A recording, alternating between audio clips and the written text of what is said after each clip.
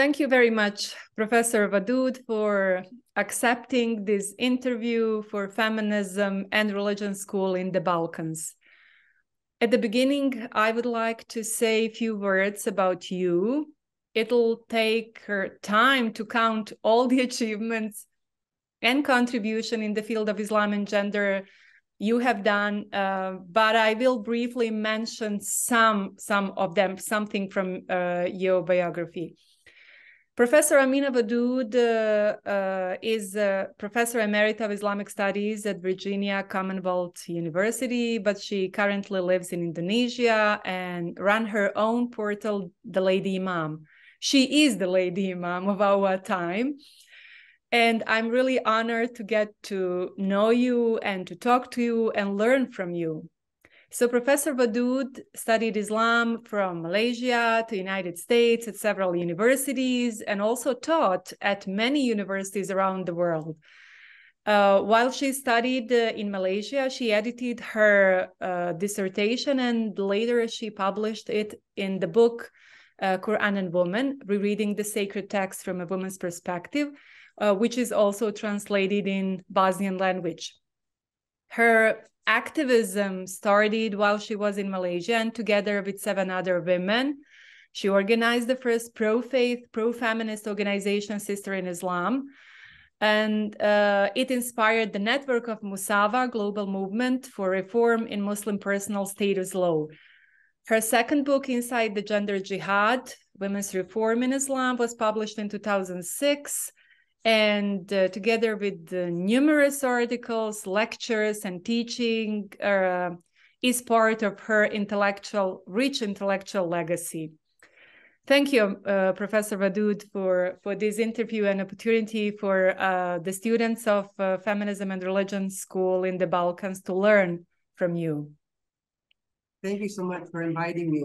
I think you should add that the Bosnian translation is because of your interest and generosity. And I have known you, you just reminded me, since 2006, when I actually visited Sarajevo. So it is my pleasure and honor to be a part of this initiative in order to help anyone actually, in any region of the world to understand, the dynamism of Islam. Particularly, we are reading for gender to actually give a critical lens to how we understand our sacred texts. So thank you. Thank you. At the beginning of this interview, I would like to start with some basic questions and to ask you, how do you understand the intersection of gender, feminism, and Islam, having in mind that very often we hear that coupling feminism and Islam is oxymoron and it's not compatible. So how do you understand and define this intersection? Okay, I begin as I always begin. In the name of Allah, whose grace I seek in this and all other matters. I first have to confess that I have only been able to accept the label feminism since approximately 2009. I remember it because it was at the launching of Musawa that I realized finally, and this is the point that I want to make here, the incongruence that I had understood or that had been promoted between Islam and feminism had finally been resolved for me. And that resolution, I think, is really important. But it comes down to this: who defines Islam and how do they define it? And who defines feminism and how do they define it? There are some definitions of feminism that say you cannot be religious, and you particularly cannot be Muslim, and go along with this very secular and anti-religious definition of feminism. So that means that feminism is not universal. There are some, and of course we know about these, who define Islam in very narrow, patriarchal, hegemonic, binary terms. And of course, you cannot have equality in those terms. So over the years, working as I have in both academic and activist contexts, I came to understand the power of definitions and who has the power to control the definition of these two always changing terms. Islam has never been just one thing, and feminism has evolved over the last 100 years to even check its own racial and religious kind of narrow projection. So I became a part of the movement to open up the definition of Islam and to open up the definition of feminism. And therefore, I have a place where I can now be an Islamic feminist. So that's kind of how I bring the two things together. Thank you. In one of your articles, you are underlying the importance of lived realities to the hermeneutics of the Quran that led to the knowledge production. Can you elaborate a bit on this? Why lived realities are so much important for the hermeneutics of the Quran? This was something that, I think I was very fortunate to experience working outside of narrow academic context, particularly with being one of the founding members of Sisters in Islam and being one of the resource persons for the Musawa movement. And that is that when we create the hermeneutical circle, that is the terms upon which we would make an understanding, sacred texts, how those texts get put into practice or implementation, whose reality is included. And in the classical period, there were literally no constraints against men centering their experience with the divine, their experiences with, sincere understanding of Islam, but at the same time, not being located within the lived experiences of women. They just didn't calculate it.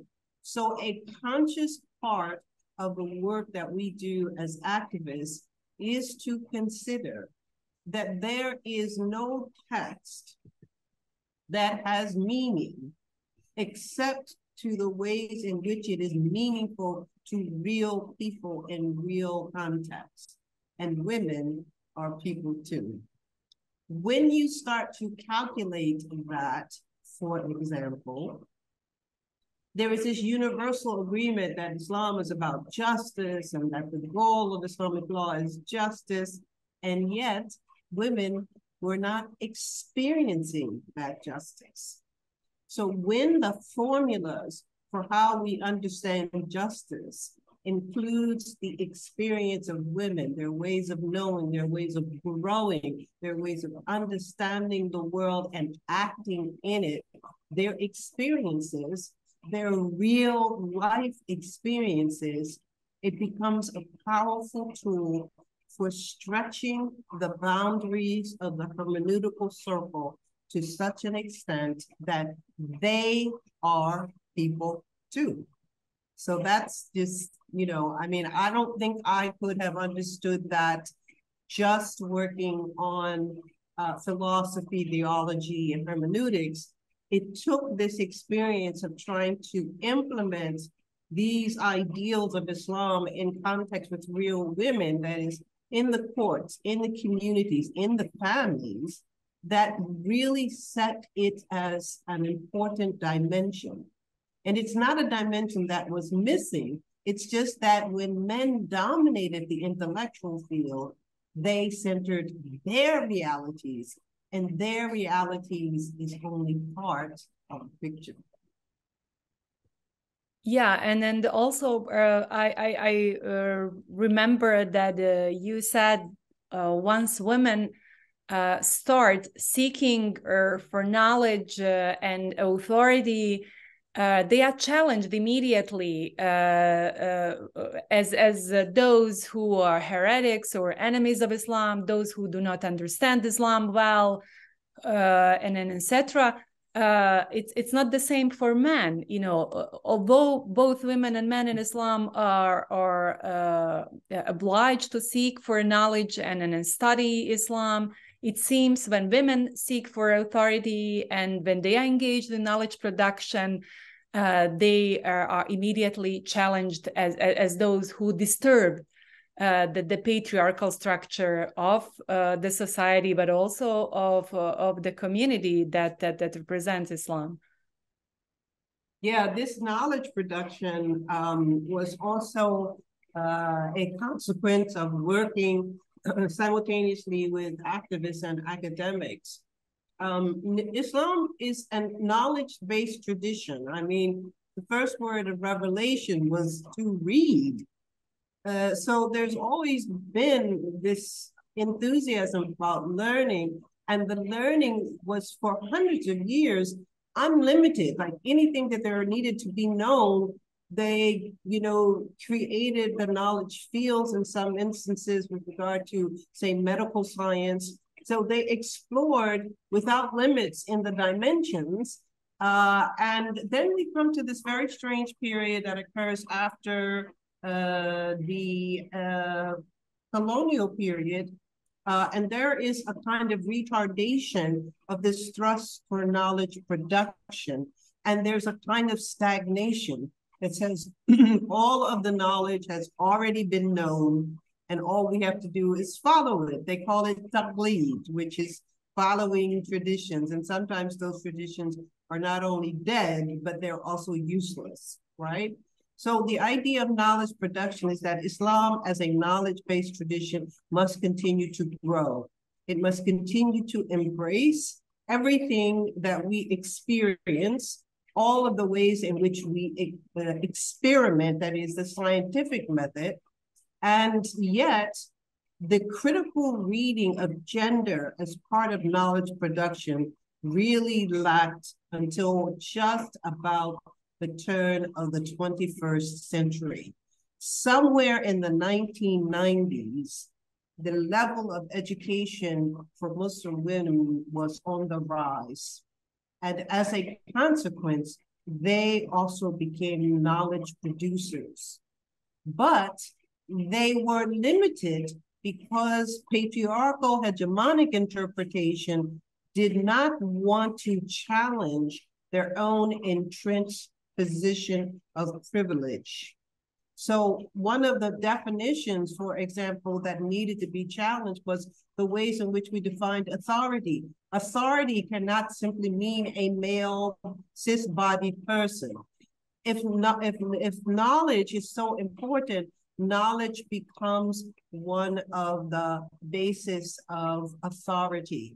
And Islam has never limited who might acquire that knowledge. So why is it that we find these traditional circles trying to limit whose knowledge production can become authority? So it is a simultaneous reaffirmation of the need for knowledge to continue to grow according to our circumstances in the real world, but at the same time, to be able to assign authority for the knowers undescribed by their gender locations. So those two things go together. Yeah, of course. Thank you. I asked that question because when the translation of your book, Qur'an and Woman, came in Bosnia, we had a couple of book launches, and then I heard some of the girls that were whispering in small circles, and I asked them, what are you whispering about? And they said, you know, we want to read that book, but our teachers in madrasa should not know about it. And I said, and why? because they are afraid of being labeled as feminists and as those who are troublemakers. So they wanted to learn, to study, but they are afraid of stigma and pressure they feel within their institutions. And it was very weird. And every time when we mention women, prominent scholars like you, there is a kind of a fear you can see in the eyes of some women who are traditional Muslims, that they think they're gonna do something problematic. They will somehow go beyond what is allowed and etc. So it's very interesting, to see the dynamic, when they are faced with these kind of knowledge. Yeah, I mean, we have to be sensitive to the restrictions that are placed on knowing by those sometimes who are in authority. I've heard so many interesting anecdotes about this book, which is 30 years old. It came out in original copy was 1992. And one of my favorites is from an African scholar who said that when he was studying in the traditional schools, they gave out copies of my book so that the students could learn to refute it. But this is the thing that's interesting. This book has been out there for 30 years, and nowhere has anyone ever been able to substantially refute it.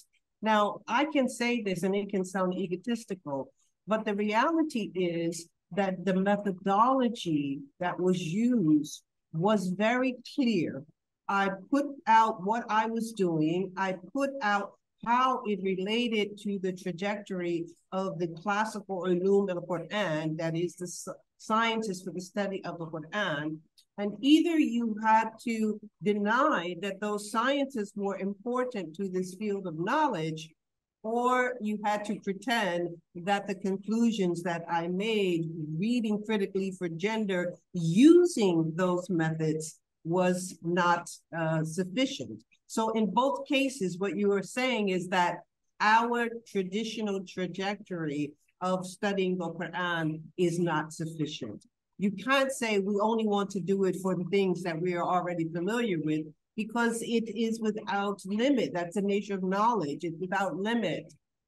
It's unfortunate, though, that people still experience the pushback. And this is the thing that I think is very interesting, and one of the things I say about the women's movement in Islam, and that is the tsunami has already started. You know, when a tsunami comes, the first thing that happens actually is that the water level sinks. We can't quite tell what's going on, right? But what that means is actually it's gathering a momentum in the back. And when it comes, it's going to come with a rush. This is the wonderful experience I have had, you know, in the 50 years that I've been Muslim by choice, is that you can't stop the women's movement. And even if the formal schools might pressure the girls in terms of their learning process, nobody's going to keep them from being able to read those books on the side. I mean, you know, let's face it. So you can't stop the knowledge just because you are afraid. The fear is really a reflection of a lack of knowledge. In my estimation, because of my relationship with the Qur'an over those 50 years, I don't think there's something that's going to outdo the Qur'an. I simply think that the methods that we use to read it, to understand it, to apply it in our lives, that those methods might not last as long as the Qur'an itself.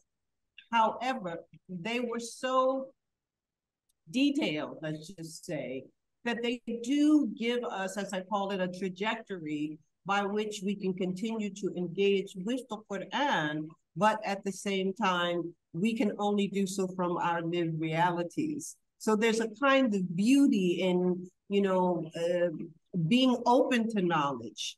Sometimes I have, you know, faith challenges, or I have doubts, or I have questions. I'm afraid of what's the answer going to be, or suppose I don't find the answer that I want. And each time that I come to that, and as I get older, it becomes easier to simply say, I have to let go and let God. I have to trust. But if I deny myself already, then I will not see the truth when it comes to me. So I have to let go of, you know, even the fear that I have within myself, because if I don't open up and trust, then Allah cannot help me to receive, you know, what is the answers or the lack of answers even, and in such a way that, you know, as soon as I find myself getting like a little bit hesitant, I right away spot it now. And I'm like, oh, that's the place where you want the answer to be this.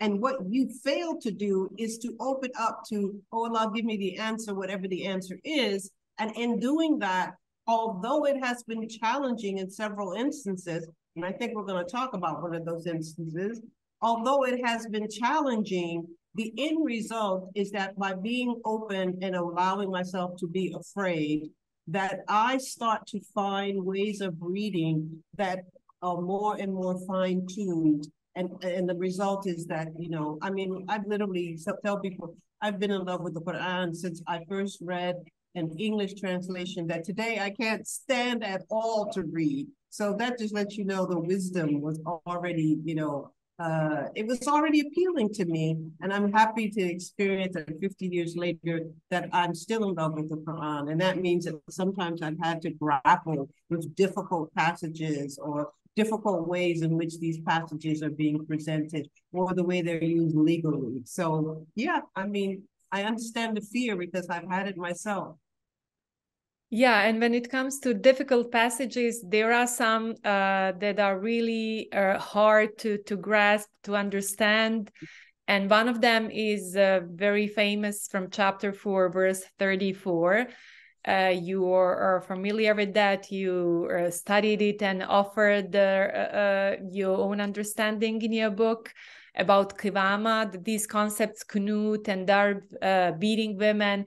So very often when women and men do not have any other arguments against gender equality, they would say, oh yeah, God says in the Quran that man is the authority over women and that he has the right to discipline her.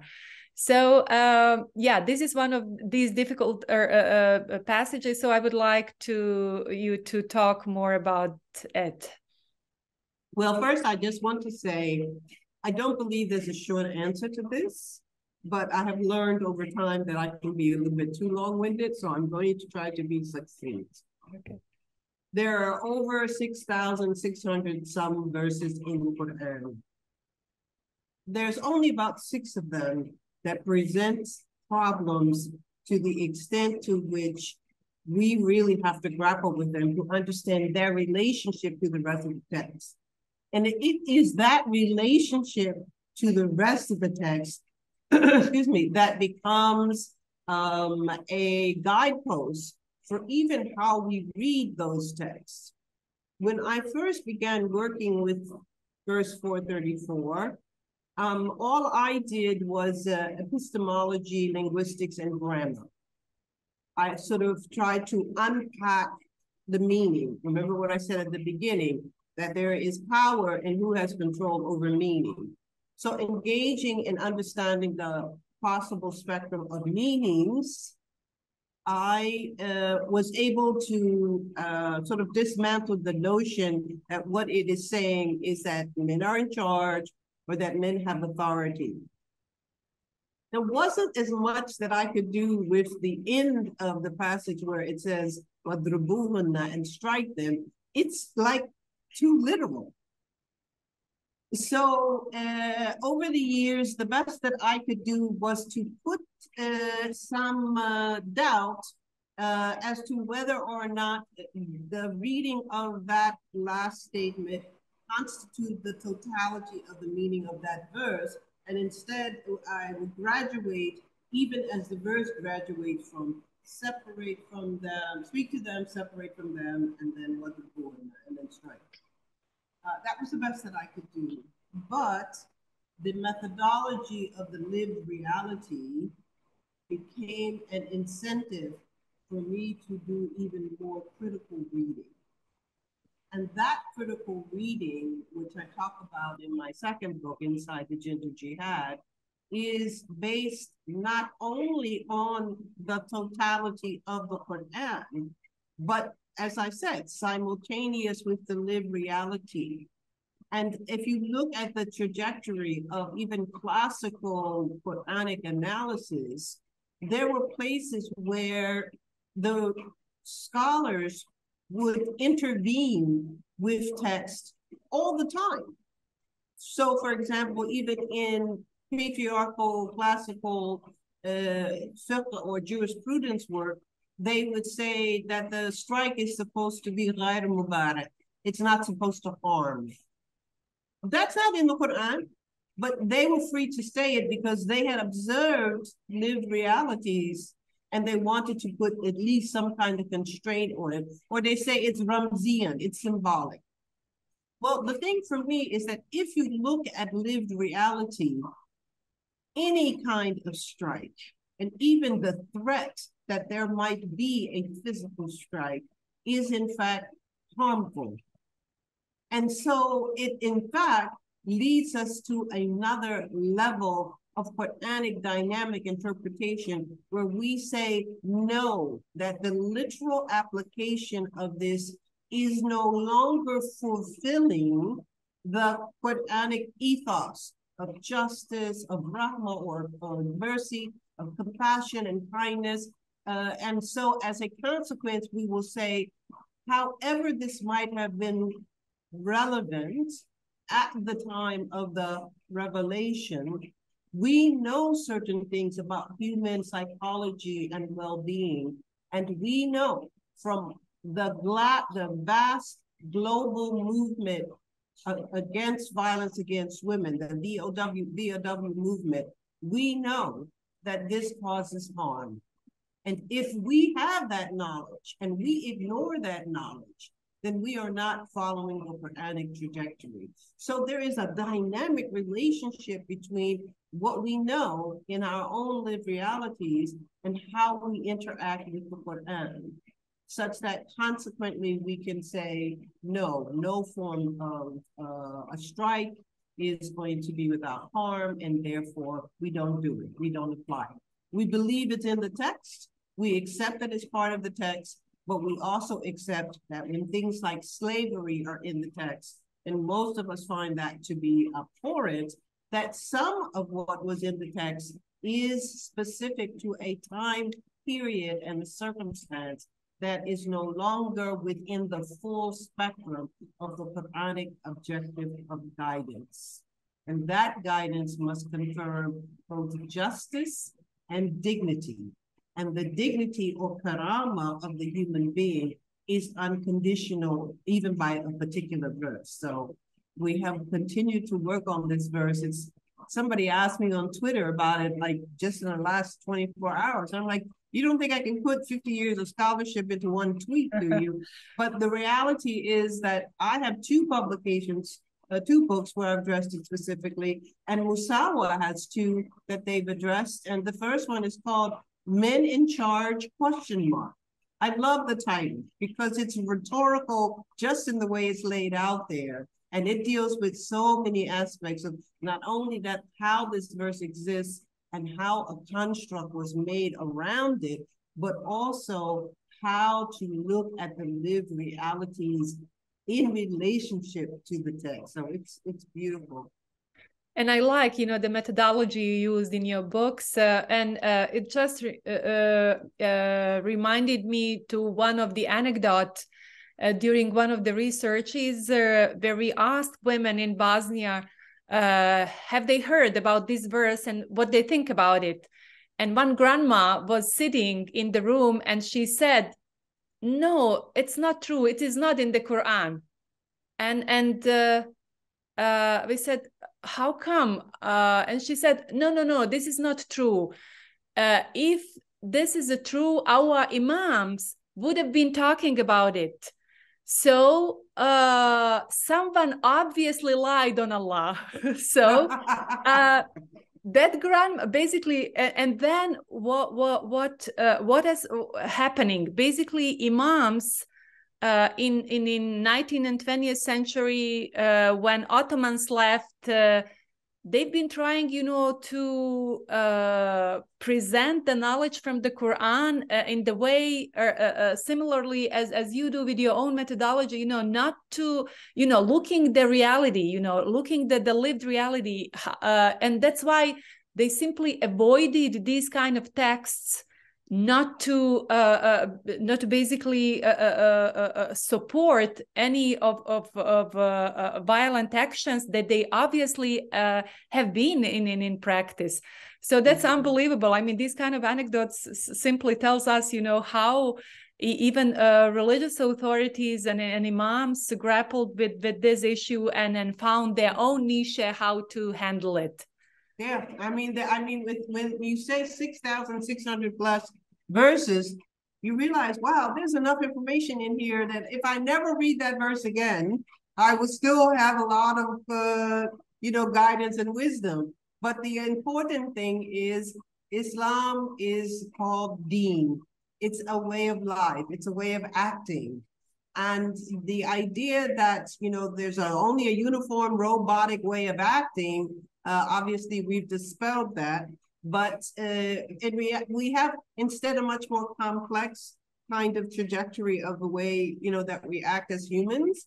And when we understand that the greater wisdom of the Quran continues, especially emphasizing things like justice and dignity and all of that, it doesn't matter whether or not it's not a commandment to say, if you don't beat your wife, you're not Muslim kind of thing, but it is in there.